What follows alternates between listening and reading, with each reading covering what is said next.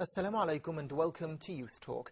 I would first like to welcome my guest in the studio. I have with me Sheikh Assim Alhakeem. It's a pleasure having you with us, Sheikh Assim. Glad to be here.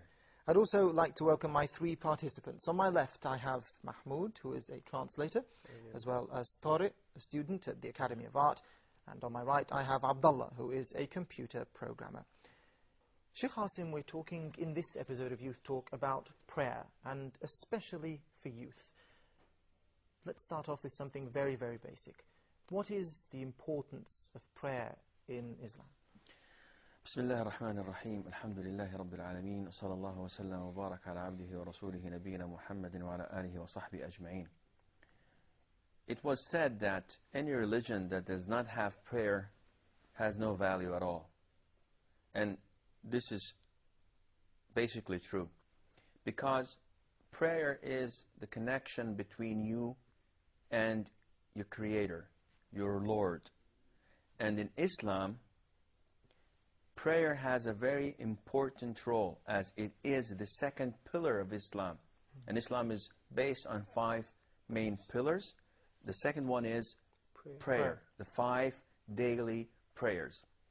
And if you research Islamic traditions, though I don't like the word tradition, if you research the Islamic law, rules, verdicts, you will find that most, if not all, these rules and instructions were revealed to the Prophet Muhammad sallallahu alaihi wasallam when he was on earth.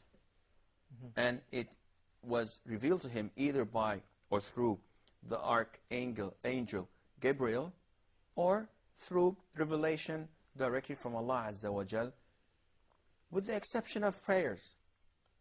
The prayer was made obligatory upon all Muslims in the 7th heaven, when the Prophet ﷺ had the miraculous night journey to the 7th heaven in one night and came back. And that was in the period of Mecca dawah. And once you look into it and how it was revealed and made obligatory to our Prophet ﷺ, you will be amazed of it. At the very beginning, Allah Azza wa Jal made it 50 prayers during the day and night. And by far, if it was as it was then, if we were supposed to do 50 prayers per day and night, I tell you that most Muslims, if not all, would not do it, because they're so lazy, and you know our conditions. When the Prophet came back, he was met by Moses. May Allah be pleased with him. So he told him what took place, what happened. So our Prophet said that Allah Azza wa Jal has given me 50 prayers during the day and night that I should perform my nation and myself. He told him, Moses, go back again to your Lord and ask him to reduce it, because I've been dealing with the sons of Israel for so long, and man, I know them. They're going to cause a lot of problems for you. So go back again. So the Prophet went back, and Allah Azza wa Jal reduced it. And every time he went to Moses and he told him go back again, and Allah kept on reducing them 5, 5, 5, until they became 5 daily prayers in the day and night. Moses was not satisfied. May Allah be, peace and blessing of Allah be upon him. So he told him, go back to your Lord again and ask him for another reduction of these 5. So the Prophet said, Muhammad ﷺ said, I cannot. This is too much. I'm embarrassed of going on and off to my Lord, asking him for reducing the prayers. So Allah declared that things do not change. Whatever I declare, they have to stay as they are. It is 5 daily prayers, but you will be rewarded for 50. So these 5 daily prayers are essential in our religion. They keep on regenerating our faith, and they keep on reconnecting us with Allah Azza wa Jal throughout the day and night.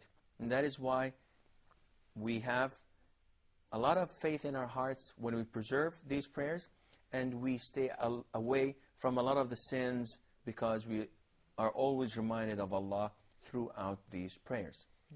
What about the one who always pray, but he almost do sin, or almost make wrongs, and he still pray? So what about that? Again, this is a different thing altogether, because prayer is a pillar of Islam. You have to do it.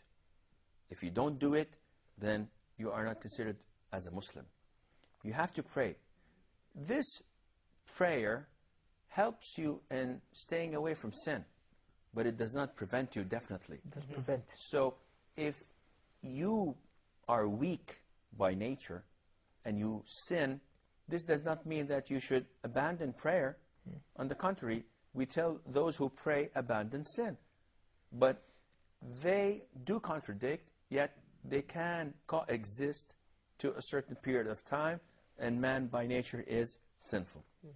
How strong is the role of parents in bringing up their children with the importance of prayer?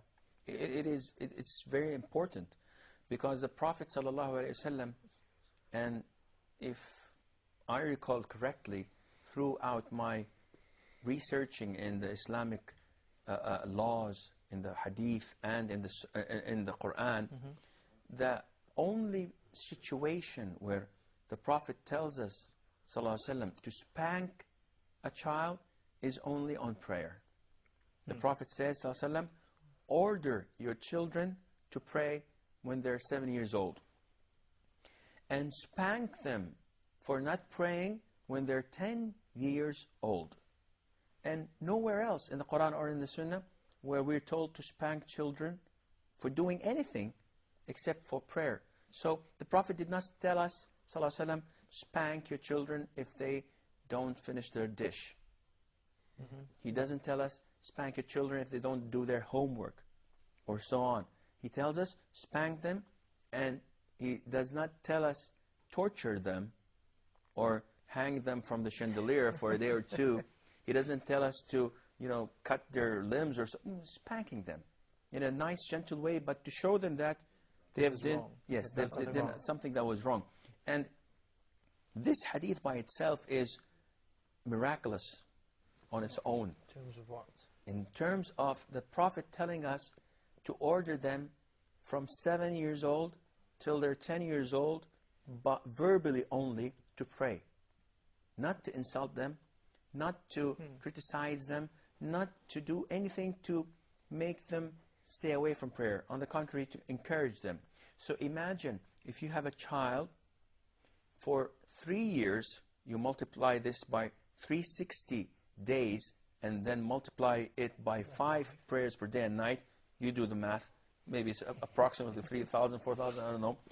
If you keep on saying and ordering this child for all this amount of time to pray, I guarantee you, when he's 10 years old, it's going to be in his system.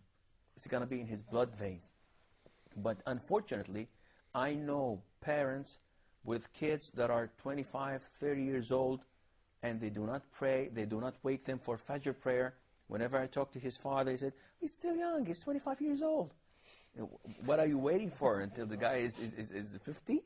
No, this is the Islamic way of ordering, instructing, and raising our kids how